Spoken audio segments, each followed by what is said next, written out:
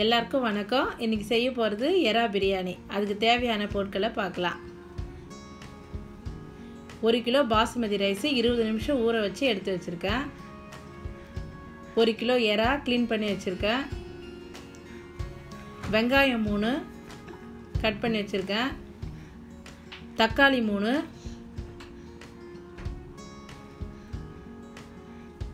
மஞ்சள் பொடி 1/2 ஸ்பூனு,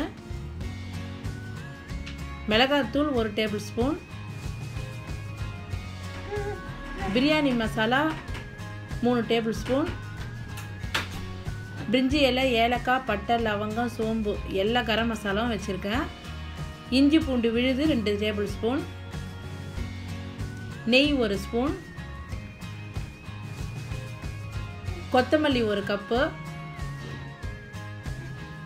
புதினா 1 கப்பு,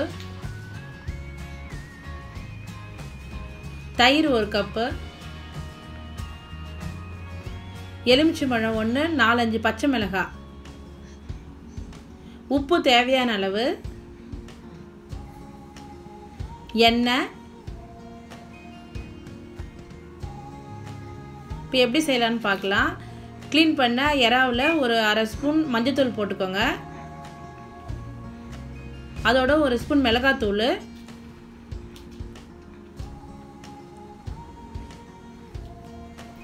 அதோட ஒரு 3 ஸ்பூன் பிரியாணி மசாலா. இது வந்து மிளகாத்தூள் வந்து வெறும் மிளகாத்தூள் போட்டிருக்கேன் நான்.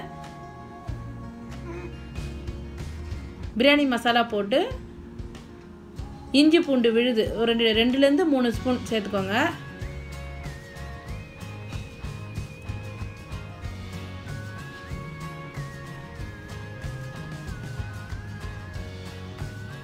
நெய் 1 ஸ்பூன் சேர்த்துக்கோங்க. எலுமிச்சை பழத்தை அப்படியே பிழிஞ்சிருங்க. ஃபுல்லும் 1 பழம் பிழிஞ்சிருக்கேன் நான். எண்ணெய் 1 டேபிள் ஸ்பூன், உப்பு 1 ஸ்பூன் போட்டு இது எல்லாத்தையும் போட்டு நல்லா மிக்ஸ் பண்ணிக்கோங்க. நல்லா கலக்கி விடுங்க.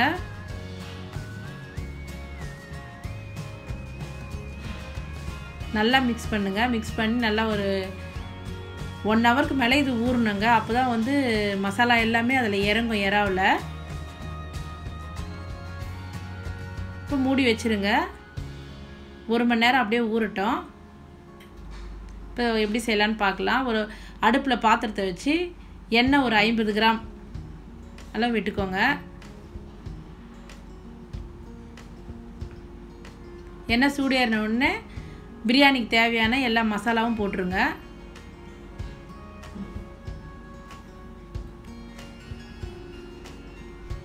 போட்டு அது நல்லா இதுவான உடனே செவந்த உடனே வெங்காயத்தை போடுங்க. அதோட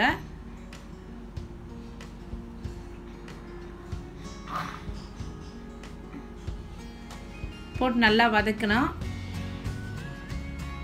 நல்லா வதக்கி விடுங்க. ஒரு நல்லா ப்ரௌனாக ஆகணும். அப்புறம் பச்சை மிளகாய் அதையும் சேர்த்துக்கோங்க.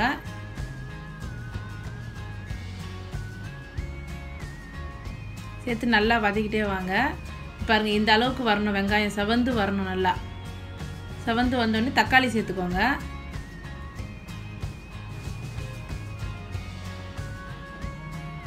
தக்காளி சேர்த்து நல்லா வதக்குங்க. இந்த பிரியாணிக்கு தேவையான இஞ்சி பூண்டெல்லாம் வந்து எறாவிலே கலந்து வச்சுட்ருக்கேன். இப்போ வந்து புதினா 1 கப்பு புதினாவை போட்டுக்கோங்க. மல்லித்தழையும் போட்டுக்கோங்க. போட்டு நல்லா வதக்கணும்.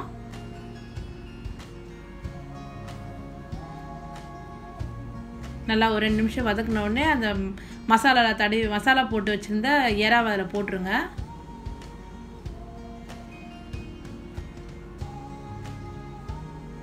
நல்லா ஊறி இருக்கும். இப்போது நல்லா போட்டு அதை மிக்ஸ் பண்ணுங்கள்.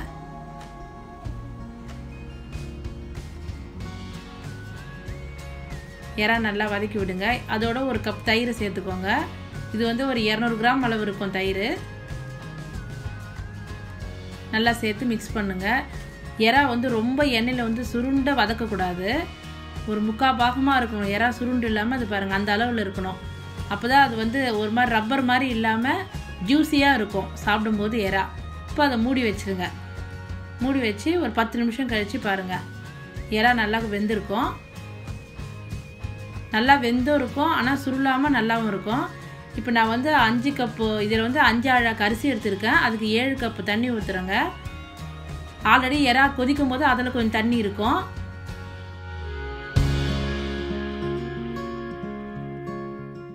நல்லா கலக்கி விடுங்க. எப்பவுமே 1க்கு 1.5 அளவில் தண்ணி வைக்கணும். இப்போ உப்பு சேர்த்துக்கோங்க.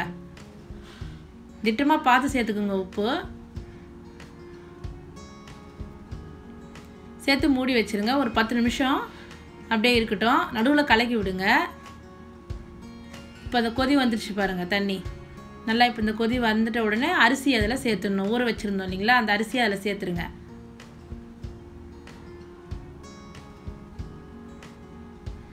அரிசி சேர்த்து நல்லா மிக்ஸ் பண்ணி விடுங்க. அதை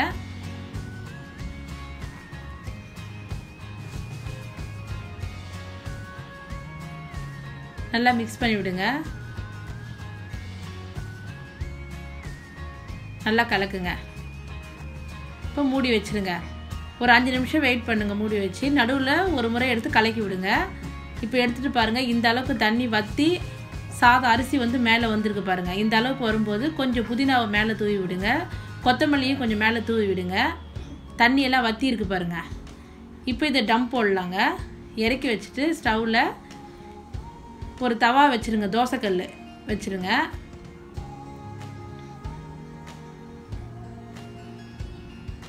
அதுக்கு மேலே இந்த பிரியாணி பாத்திரத்தை வச்சு டம் போடணும். ஒரு காட்டன் துணியை வந்து ஈரம் பண்ணி நனைச்சி பிழிஞ்சு அது மேலே ஃபுல்லும் கவர் பண்ணிவிடுங்க பாத்திரத்தில்.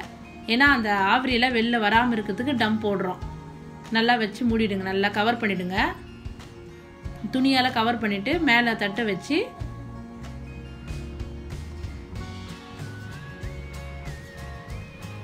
வெயிட்டுக்காக தண்ணியில் பாத்திரத்தில் தண்ணி ஊற்றி வச்சுருக்கேன் மேலே வெயிட்டு. 10 நிமிஷம் கழித்து ஸ்லோ தீ வைங்க. 10 நிமிஷம் கழிச்சுட்டு எடுத்து பாருங்கள். நல்லா வெந்து எல்லாம் எப்படி இருக்குது பாருங்கள். இறா பிரியாணி ரெடியாக ஆகிடுச்சு பாருங்கள். நல்லா குக் ஆகிடுச்சு பாருங்கள். தண்ணி எல்லாம் கரெக்டாக இருக்குது. சாதமும் உதிரி உதிரியாக வந்திருக்கு பாருங்கள். சாதம் அரிசி உடையவே இல்லை பாருங்கள். நல்லா உதிரியாக அப்படியே முழுசாக இருக்குது பாருங்கள் பார்க்கறதுக்கு. பிரியாணி ரெடி ஆயிடுச்சுங்க.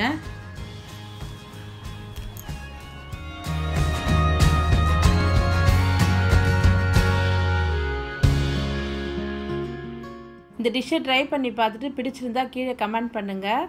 சப்ஸ்கிரைப் பண்ணாமல் இருந்தால் என் சேனலை மறக்காமல் சப்ஸ்கிரைப் பண்ணிவிடுங்க. நன்றி.